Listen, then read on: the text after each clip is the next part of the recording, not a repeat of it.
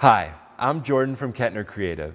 In this video, I want to give you a beginner's guide or a beginner's tutorial as to how to program DMX lighting. What we have in front of me is an analog DMX controller and two LED lights. This should be enough to demonstrate the concepts that are required if this is your first time or as an introduction to LED lighting and DMX controlling.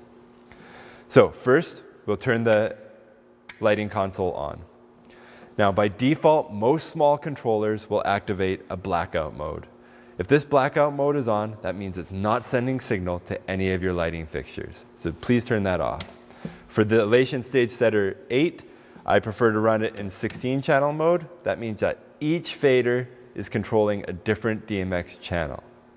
Now, when we connect the DMX controller to the LED light, it's sending 512 different channels down a single cable.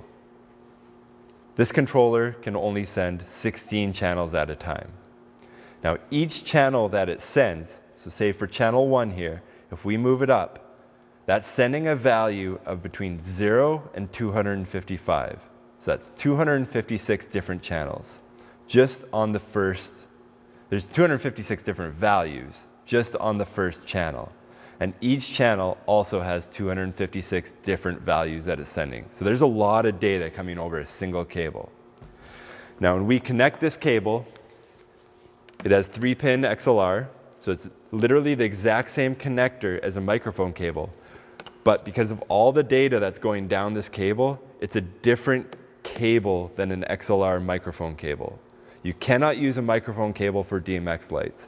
You might get away with it once or twice, but more often than not, it'll cause more grief than it's worth.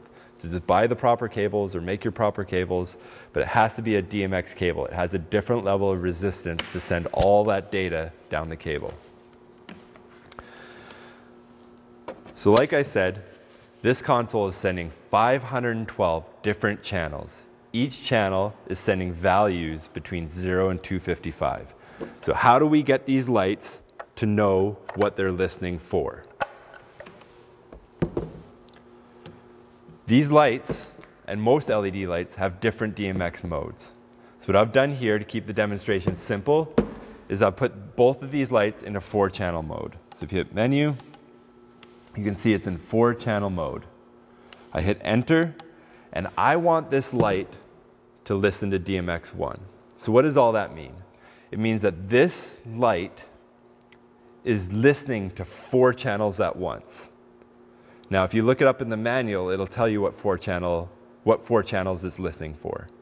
Whatever the address that you set this light to, the first channel will be red, then green, then blue, then amber.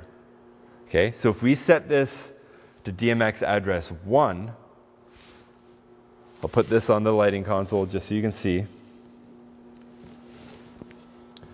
The first channel is red, so if we turn that up, you'll see red.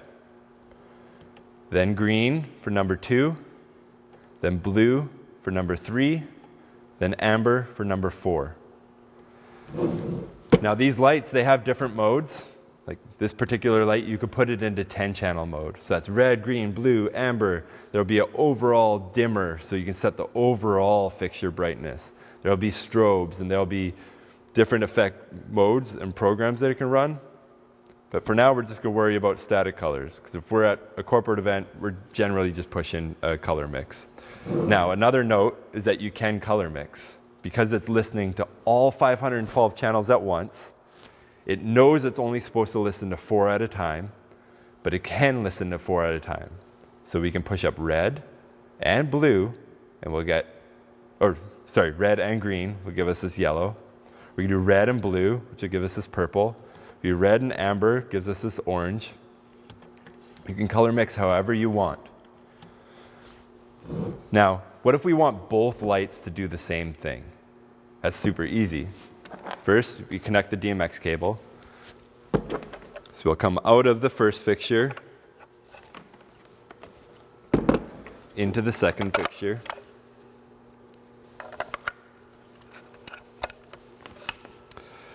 And again, we'll make it the same. So we'll put it in 4-channel mode, DMX 1.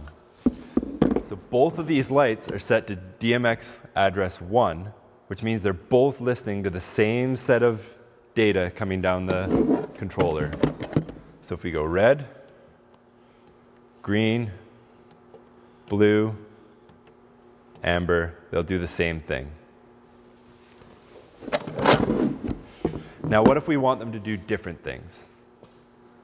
Well, we need the second lighting fixture to listen for another set of addresses. Now, the first light, we want to listen to 1, 2, 3, 4. Red, green, blue, amber. So we have to stay away from those channels. So what we'll do is we'll start listening at channel 5 for a new set, red, green, blue, amber. So we go up. So it's still in 4-channel mode. We're just setting the starting address to 5. So the first lighting fixture, we want red. So we're going to push up number 1. The second light, say we also want it to be red. Now we push up number 5 because that's what it's listening for. It's listening for 5, 6, 7, 8. It's in 4-channel mode and it's starting at 5. And if we want a different color, we can do that as well. We can push amber, blue, green, and that's how you can do odd and even lights all around the room. Now you can keep going with this. If you had a third light that you want a different color, you would start it at 9. Because we're already using 1, 2, 3, 4, 5, 6, 7, 8. So the next available channel would be 9. Say we put a third fixture there.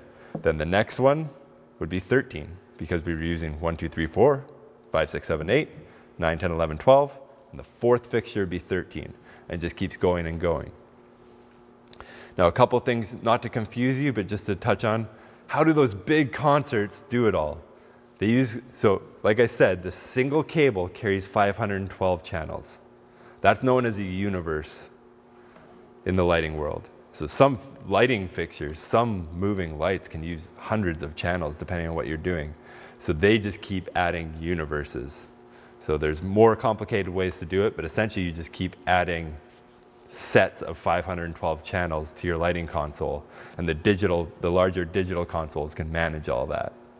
But for us, for our LED lights, this is more than enough. You can control 4 different sets with a single console and a single universe. If you have any questions about the concepts that I've explained, or if you think anything could be explained a little bit better, please leave a comment in the comment section below. We'll do a similar video with the similar concepts, but how to do it all wirelessly right after we film this one. Thanks for watching, and please like and subscribe if you found it helpful, because that helps other people find the video better. Thanks.